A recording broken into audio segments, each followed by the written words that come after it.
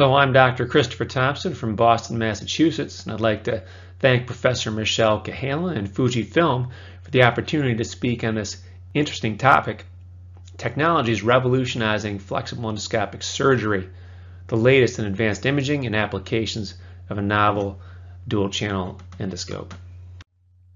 This slide illustrates the evolution of endoscopic surgery, and you can see prior to the 1980s, open surgery reigned supreme, and endoscopy was very much limited to diagnostic applications. In 1868, Kussmaul performed the first gastroscopy, and then in 1957, Basil Hershowitz helped develop the first fibroscope. Then 100 years after that first gastroscopy in 1968, the first ERCP was performed, and 1980 saw the first EUS. Then from 1980 to 1990, we had the laparoscopic revolution. In 1983, laparoscopic appendectomy was performed. In 1985, the first laparoscopic cholecystectomy was performed. And then following that, in 1987, there was the introduction of video laparoscopy. Now this was huge, and here we see imaging really shaping this field and helping it to develop. And this is when it really did explode. And we, in 1991, had laparoscopic Nissen. In 1991, also laparoscopic splenectomy. And really we saw much more rapid and broad adoption of these techniques. Then throughout the 1990s, we saw the further development of bariatric surgery. In 1992, we had the first laparoscopic gastric band. In 1994, the first Roux-en-Y gastric bypass was performed laparoscopically. In 1999, the laparoscopic sleeve gastrectomy. Then in the 2000s, endoscopy really starts to get some wind in its sails. In 2001, the first ESD techniques were reported, and then in 2005, we have the development of NOTES and NOSCAR. And I was very fortunate to be part of this original NOSCAR group, really fresh out of fellowship, and a lot of new technologies really spun out of this movement and helped to drive this field forward. In 2008, the first esophageal POEM was performed, and in 2008 we also had the first endoscopic sleeve, which was called the TRIM procedure, which we performed together with the Cleveland Clinic. And then since that time, new technology has really been helping to propel this field forward. In 2000, when the first ESD was being performed and these techniques were just starting to develop, we had very few devices at our disposal. We had some injection needles, snares, forceps, and clips, some stents and catheters, but really we had very limited technology. And then in large part, as a result of that NOTES movement and the surge of funding that came into seeing new technologies develop, we have many more tools. We have various electrosurgical knives, multitasking platforms, suturing devices, anastomotic devices, and even some robotic systems. And these really have helped to propel the field forward. And as a result, we have new categories of procedures, including tissue dissection and resection procedures, such as myotomies, Z-POEM, E-POEM, G-POEM, ESD, STIR, and EFTR. We have tissue opposition remodeling procedures, general endoscopic suturing, anti-reflux, obesity therapies, and anastomotic formation. And tissue ablation therapies have been improving as well for various conditions, including type 2 diabetes. There are many emerging technologies that seek to broaden the adoption of these endosurgical techniques. So many of these are performed in centers of excellence. However, it's very important that we have them performed more commonly in more centers. And so many of these devices are aiming to do that by introducing direct drive mechanisms or perhaps robotic mechanisms. However, this is not what I want to focus on today. Instead, I'll be focusing on technologic advancements that often go unnoticed, yet are very important for optimizing outcomes.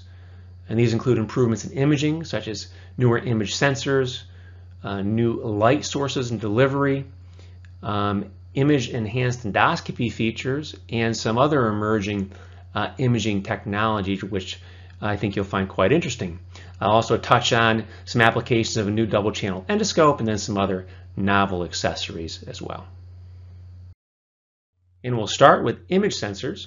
And here it's important to understand the very basics in image sensors. There's two main types: the CCD, which is the charge coupled device, which really all endoscopes really relied on this type of sensor for years. However, now CMOS, which stands for complementary metal oxide semiconductor, and this is the new emerging sensor which we're starting to see in these endoscopes, and you also see this in your cameras of your smartphones and in various other places. So what's similar between the two is they collect light in the form of photons, convert it to charge, they convert it to electrons, and then the electrons are harnessed and converted from analog to a digital signal, and that's how we get our images.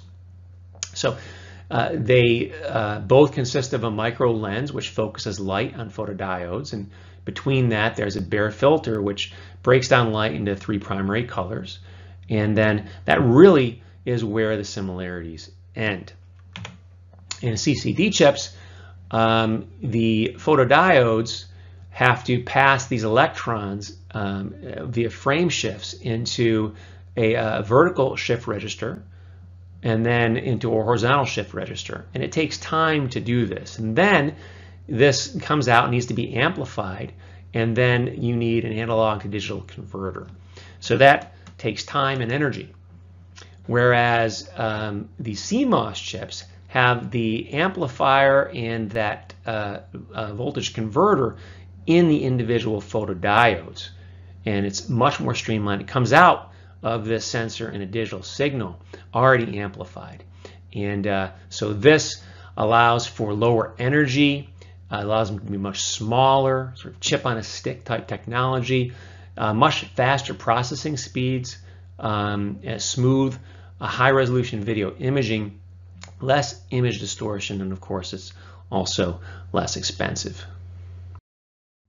The light source is also very important. Traditionally, our scopes have had xenon light sources, and now we're moving into LED light sources. So these can more precisely control the intensity of illumination.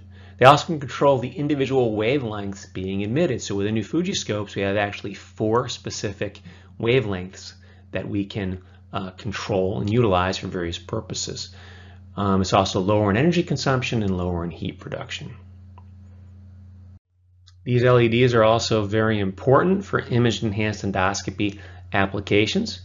Multi-light technology manipulates the amount of light from each LED, which of course represents a different wavelength, to have different tissue effects. You have blue light imaging, linked color imaging, both of which give different effects that we'll get into. And these differ from narrow band imaging in that the results are due to a different light input, rather than using white light and then an optical filter, which of course reduces the overall amount of light and also leads to image distortion and some lag as well. So we're going to focus a little more on this now. With white light imaging, we have a well understood spectrum of light. When we manipulate the intensity of individual LEDs by bringing up the blue violet and reducing the blue and reducing the red as well, we have something called blue light imaging. And this really is emphasizing the short waves, which are more readily absorbed by hemoglobin in the blood vessels, and this results in better visualization of superficial microvessels and mucosal surface structures, which can help to characterize lesions as well as kind of define their borders. LCI, or linked color imaging, is another observation mode that's achieved by augmenting the intensity of output from the individual LEDs. And you can see the blue-violet is again augmented substantially. The blue and red are brought down, but not as low as they are in blue light imaging. And the effect that this has is that it allows us to differentiate between similar colors in mucosa as well as the submucosa. And you can see what this looks like in the esophagus with esophagitis, where under white light, the little reddish streaks of esophagitis don't pop quite as much as they do under LCI, and you can see these changes in the colon as well. 2 other relevant developments include close focus optics, which allow image observation and capture as close as 2 millimeters with minimal peripheral distortion, and optical multi-zoom, which delivers 135 times magnification for highly detailed images. Of course, helpful for characterizing neoplastic lesions. And our field of view is also quite broad here at 170 degrees, but this is somewhat reduced when we're in the zoom mode. We will now go through a couple of video cases that really pull all this together. And here we have an ESD with a new device called Track Motion. And here you can see we're using blue light imaging as well as magnification to really characterize this lesion. And you can see we can look at vascular patterns, and we can really formally classify it, as well as really get a good idea about the margins of the lesion as well. And having a cap, of course, helps to stabilize it when you're getting close for magnification. Now, this is the Track Motion device. Now, this is a device that works with a double channel endoscope. And this goes down the larger channel, and it attaches to the accessory channel port. And then you can grab the tissue and manipulate it to provide traction, and it locks into position. It can be adjusted as well. And here the clutch cutter is being used to perform the submucosal dissection. This is a case that my colleague at the Brigham Hero Ihara has performed. Quite nice technique. And you can see he is using standard white light at this point in time, and he's using the average iris setting, which we'll get into. The next video case will include a novel electrosurgical knife called the Speedboat, and this has a multifunctional blade design, including insulated protective hull, one-to-one rotation, and an integrated injection needle, seen here. And the cutting is bipolar RF, which is also quite unique. The current kind of going from top to bottom here, and it's a contact cut with closed loop technology. The waveform is adaptive and based on tissue impedance, which allows lower voltage than standard monopolar energy, and can help minimize inadvertent injury and produce cleaner margins. The coagulation is performed via microwave on the sides here, and this is a super high frequency electromagnetic wave with homogeneous energy delivery, and this allows for better control of the thermal energy with less depth of penetration. So potentially less likely to injure other structures unintentionally. Next, we have one of my cases, which is an E-poem utilizing a Speedboat. You can see we're injecting our submucosal cushion and gaining access to the submucosal space to start our tunnel. And we'll put some fluid in here, and then we're sealing a vessel. You can see using the microwave, so we gained access using RF for cutting, and now we're using this microwave, which creates a nice a white tissue ablation. You don't really get dark charring ever with that, and there's not any sticking as you pull this off, which are nice features of microwave. And you can see we're cycling through the different light observation modes, and we're on LCI now, where we really get nice differentiation with the blood vessels and the surrounding tissue. And then we're using RF to do our tunneling. And you can see we're kind of going back and forth with the device. And the cutting really occurs at the margin here between this gold top, if you will, and the white margin, the top of the sides. And we're using a large single channel Fuji scope, because this requires a 3.2 channel. And we're addressing another blood vessel right here. Less concern about mucosal injuries or deeper injuries with this. As we mentioned, there's less depth of penetration with that microwave energy, but you still get nice ablation of the vessels, as you can see.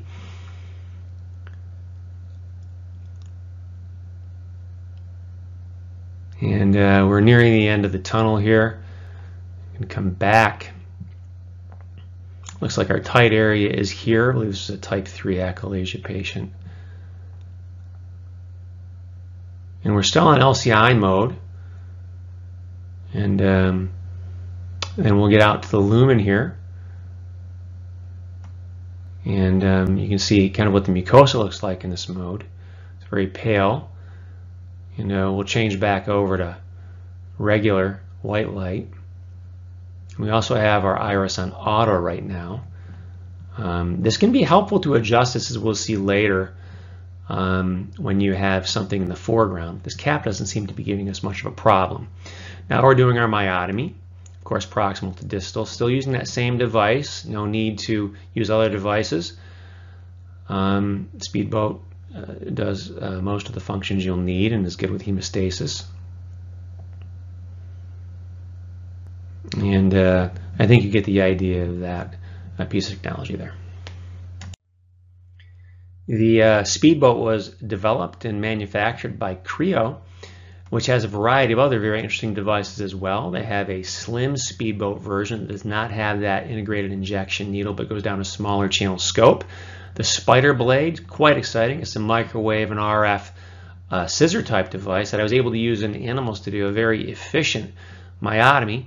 And I'm eager to use that in humans soon. The Slip Seal is a microwave hemostasis device, and they have various other needles and other devices on the way as well.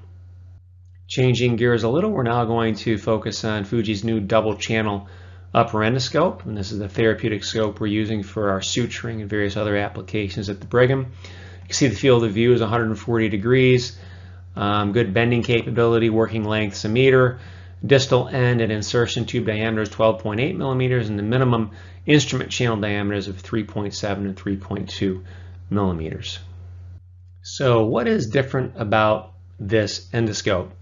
Well, previous scope generations really did not optimize image quality for therapeutic applications. There was a distorted color spectrum. It was oftentimes difficult to visualize the mucosal surface, especially because there's blood in the field of view. Additionally, the target tissue was often not adequately illuminated, especially when there were devices or brighter objects in the foreground. The new dual channel endoscope from Fuji really does have improved image quality. You're able to see that mucosa better. There's less distortion. However, it's quite interesting that when the iris mode is in the default alto setting, you have the device nice and bright here, but you still have that loss of adequate illumination at the target tissue. However, with iris adjustment over to the average setting, we do maintain improved image quality throughout the field of view, even in the presence of blood. You have nice bright imaging of that target tissue, and irrespective of any devices in the foreground.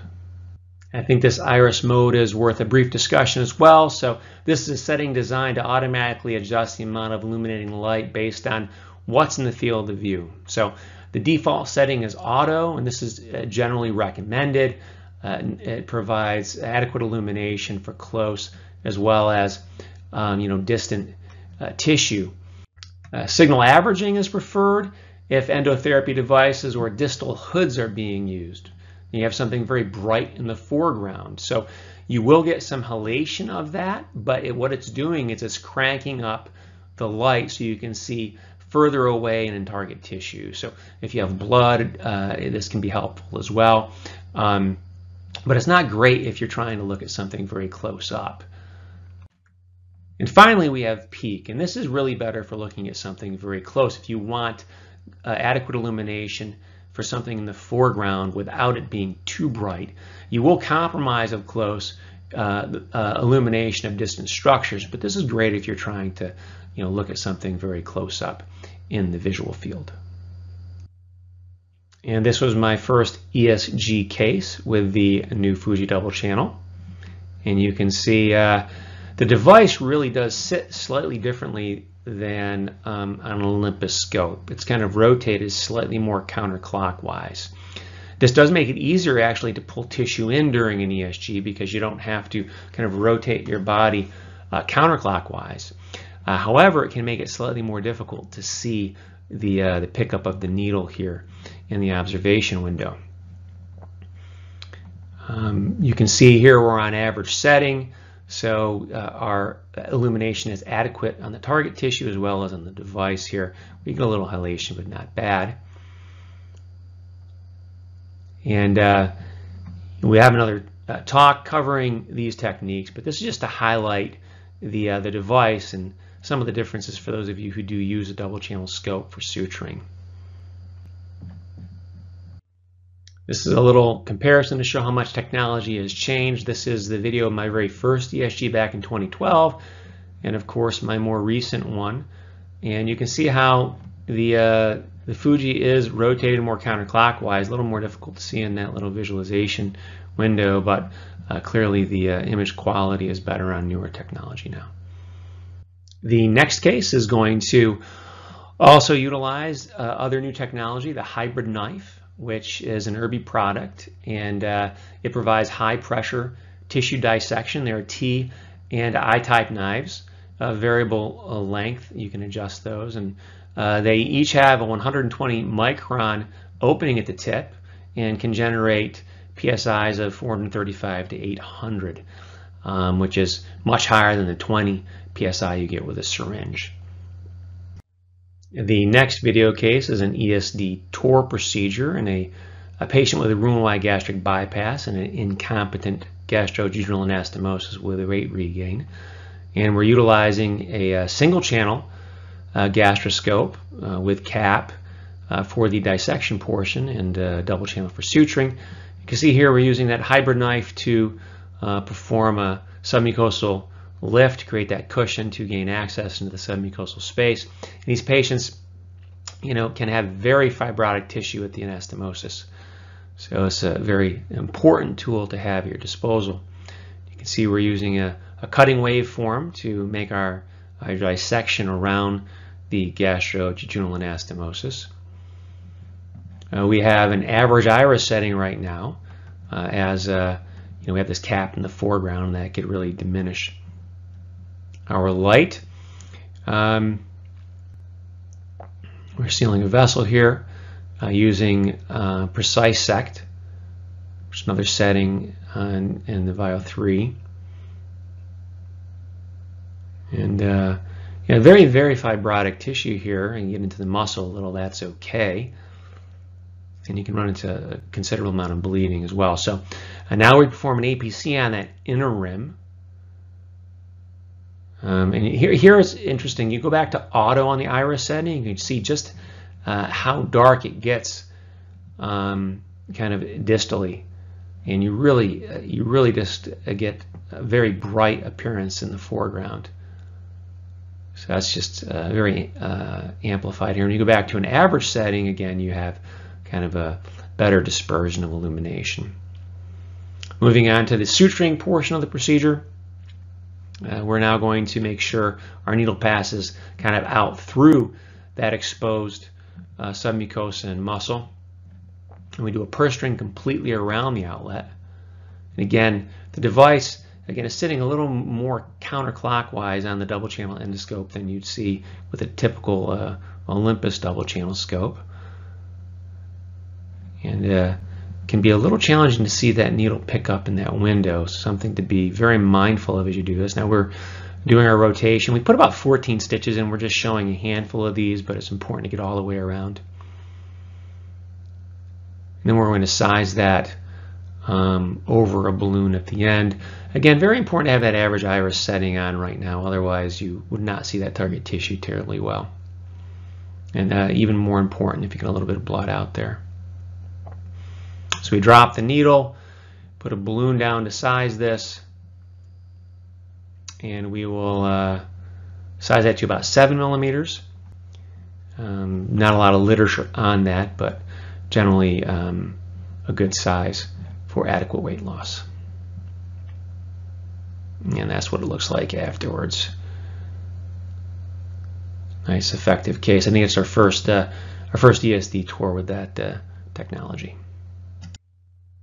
There are other suturing devices on the way as well, and this is a device from a startup in the Boston area that I'm involved in that you can see here has a circular needle. It kind of goes around one direction, and you can pull tissue into this and activate a lever handle that sits on the accessory channel to run the needle through the tissue. There's various suture types that come with this. This is work being done in a porcine model but human use will hopefully be on the way soon. Of course, this one is being used on a single channel upper endoscope. It also fits on colonoscopes and a variety of scope types. And we'll finish up with some imaging related technologies.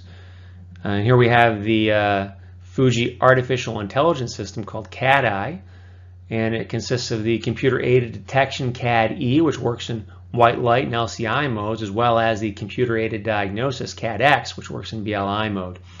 It has video and audio cues that we'll go over, and it works with the Fujifilm Luxio 7000 processor and the 700 series with the addition of this expansion unit. For lesion detection, or CAD-E, you can see this works in LCI or in white light imaging, and a detection box is created to kind of draw attention to the area where the polyp might be. There's also a visual assist circle showing you kind of where in your field of view it is generally located. There's also a detection sound. For lesion diagnosis, there's a status bar over here to let you know it's working. A visual assist circle around the image. If it's green, it's likely to be hyperplastic. If it's yellow, likely to be neoplastic. There's a site map to let you know kind of more precisely where this is, and then you'll get the result suggesting a hyperplastic or SSL or if it's adenoma or carcinoma as well. And next we have a few quick videos to illustrate how this works. You hear that sound and the little box around it shows you something has been identified. It shifts to BLI. That yellow circle will tell you it's likely neoplastic. Here we'll have a multiple. So again, we're in white light or LCI. A little box has appeared that showed you it would be there. It shifts over to BLI, and now we have a green circle, and that suggested it was hyperplastic. We have something farther away, and we have our yellow circle. You can see a status bar is working, and again identified a neoplastic lesion. And here it looks like we have another neoplastic lesion. In the foreground under BLI. So here's a table of the AI systems with regulatory approval, somewhere, at least in Europe and the United States. And Fuji's system was created with over 200,000 images and over 1,300 polyps. You can see here the sensitivity detection over 92%, sensitivity of characterization 85% with high specificity rates, very competitive with similar systems. And the last bit of technology I'm going to speak to is the Oxy video imaging system, which enables visualization of hemoglobin oxygen saturation in superficial tissue. This is quantitative, it requires no dye, and there's no time limit to observation. There are laparoscopic versions and newer endoscopic versions that we're currently studying under protocol at the Brigham. Regarding potential clinical applications, of course, we're thinking about looking for ischemic tissue, areas around ulcers, anastomoses, etc., chronic pain, and certainly post-surgical applications as well. And with that, thank you for your attention, and I'm happy to take any questions.